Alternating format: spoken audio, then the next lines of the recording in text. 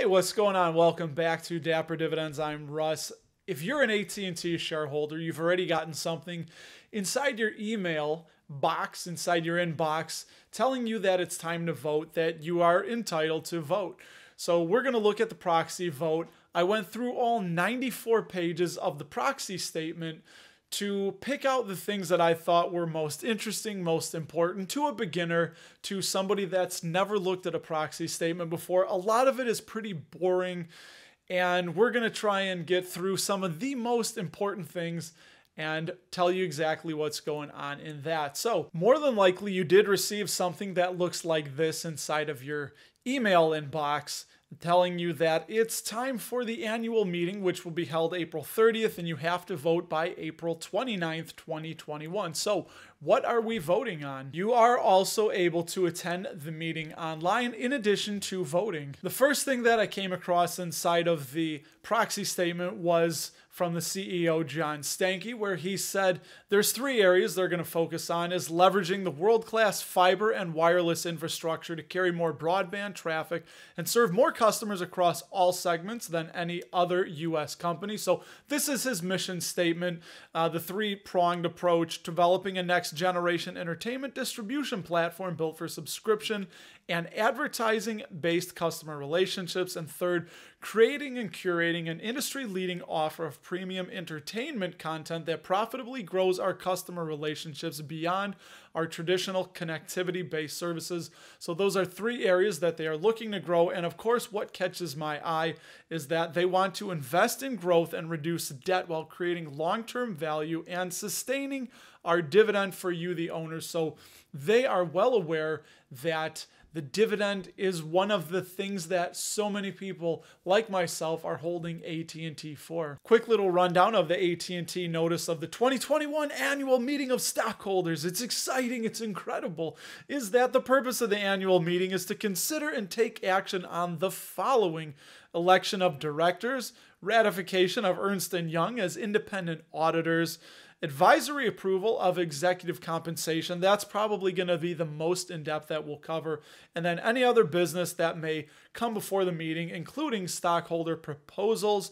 And you are able to vote and attend this if you are a holder of the stock at close of business on March 2nd, 2021. You also are able to ask questions. If you're a stockholder of record, you will be able to submit questions in writing during the meeting through the meeting portal. As you can see there, follow your codes and your control numbers, and you will be able to submit questions beginning 3 days before the day of the meeting by going to proxyvote.com. So check this out. As of March 2nd, 2021, there were 7.14 billion shares of AT&T common stock entitled to vote at the meeting. To constitute a quorum to conduct business at the meeting, stockholders that need to represent at least 40% of the shares of common stock entitled to vote at the meeting must be present or represented to be proxied. This is something that was pretty interesting. There's only two companies that are major holders of AT&T, which is BlackRock and the Vanguard Group, with 6.8% and 7.81% respectively. I just thought that was interesting. There's currently 13 directors on the board, but check this out. Richard Fisher will retire at the 2021 annual meeting and will not stand for re-election. Accordingly, the board has voted to reduce its size to 12 directors effective immediately before the meeting.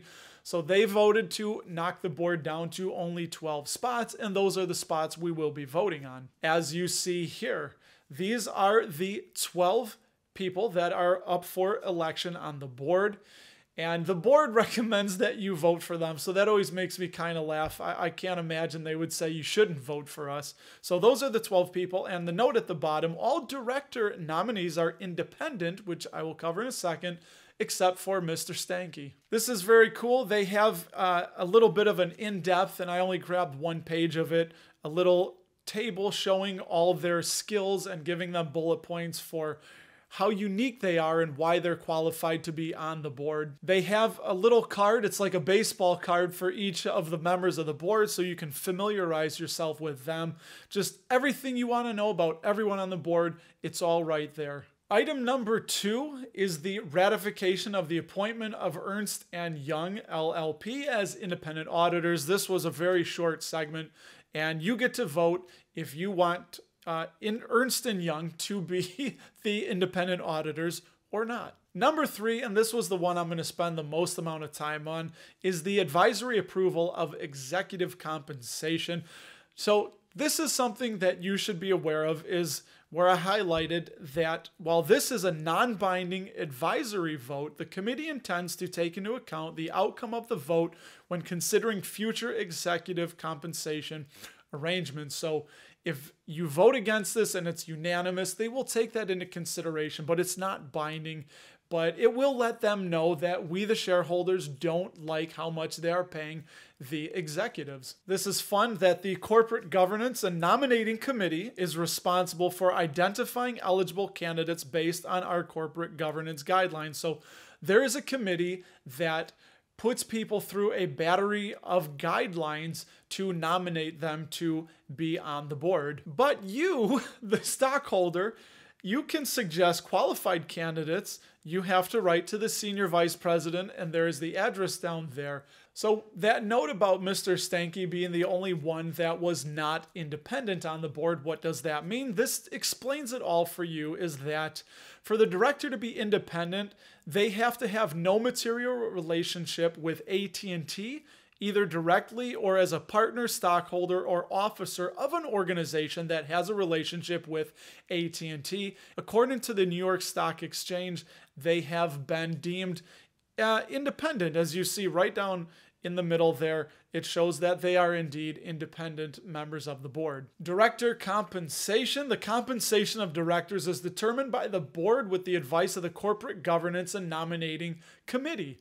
None of our employees serve on this committee. They want to point that out. So it's not AT&T voting themselves largesse from the company. These are supposed to be independent people that are making the nominations for the director compensation. They have a nice little table here that does outline the principles that guide them toward what they pay, aligning with the stockholders, what we say, competitive and market-based, that they look at what other CEOs are making and other board of directors are being paid. They try and tie the pay for performance, try and tie it to the performance of the company, where in that bar they show that 89% of Mr. Stanky's CEO target compensation was at risk and tied to short and long-term performance. All that means is they're saying that 89% of his pay, of his target compensation, was not guaranteed, and it was all dependent on how the company did. Table here showing the compensation from 2020, that $140,000 every member of the board, every board director is going to be getting that as a base. And then there's stock that is awarded to them and various other things. And then on the next chart, they do show how much they were compensated, exactly the total, so we all can see that. And then they show here the corporate consolidated accomplishments. Of course, I noticed the dividend of 54.5%, and I want to point that out because this is the free cash flow payout ratio, not earnings per share, because the earnings per share number is an accounting number that can be manipulated by accountants. The free cash flow cannot. People will go to jail if they try and manipulate that number. So the payout of the dividend is only 54% of the free cash flow, which is why I am so confident in AT&T to be able to maintain the dividend, and I believe they will eventually increase it before Q4 21. Again, with the pay governance, they show their practices, what they do and what they don't do, and what I really like is no excessive dilution. So they're not issuing more and more shares to bring in more money to try and pay down debt, and they're not burning through that cash. So this is really good. I like to see that the total dilution is less than 1% of outstanding stock. Now they have 7 billion shares, so that's still a big number, but you know what? I do like that, and these are very interesting things to look through. This shows their fixed pay and the at-risk pay, the base salary, and they explain it, and then what is at risk and what the incentives are for them to help the company perform better so they can receive better compensation. And they call it symbiotic because the employees get more money, the stockholders get more money, and everyone's a big happy AT&T family. And as we touched on, determining the 2020 target compensation is what they used. Companies anywhere from Amazon, Apple, Oracle for the CEO, the CFOs. They look at the other companies, they all look at each other and try and keep somewhat in line with the other companies, what they are paying their executive officers. This is fun, the personal benefit chart. It shows everything from financial counseling that's provided to the automobile, the company automobile, to the personal use of the company aircraft. And if it is personal use, you can see that they do have to reimburse the company. So this is a fun little chart. And here they do break out exactly how much of the personal benefits cost the company for us shareholders to see. And the summary compensation table is there for us to look at exactly what the NEOs, the named executive officers, were compensated in 2020 and the few previous years before that. Just a very useful chart to see exactly how egregious they may be getting or if they are actually being reduced in pay. Again, a lot of this is boring to some of you, but if you've never seen any of this before, then this is going to be just nice to know it's there if you ever wanted to look. The pension benefits they go through for the named executive officers. And then they list the severance payments, the change in control severance payments. They give a description there that if they leave or are terminated for good reason, then this is what their severance package will be. A lot of people are concerned about this, the CEO pay ratio they have in the proxy statement. For AT&T, we can see that Mr. Stanky's total compensation was $20.3 million, and the median employee is making $89,000, which is a ratio of 227 to 1. So Mr. Stanky is making $227 to every $1 for the median employee. This was a fun chart that they showed how they determined the number of employees for the median employee selection. And check that out, Cuba, Iraq, El Salvador, and Lithuania all have one employee.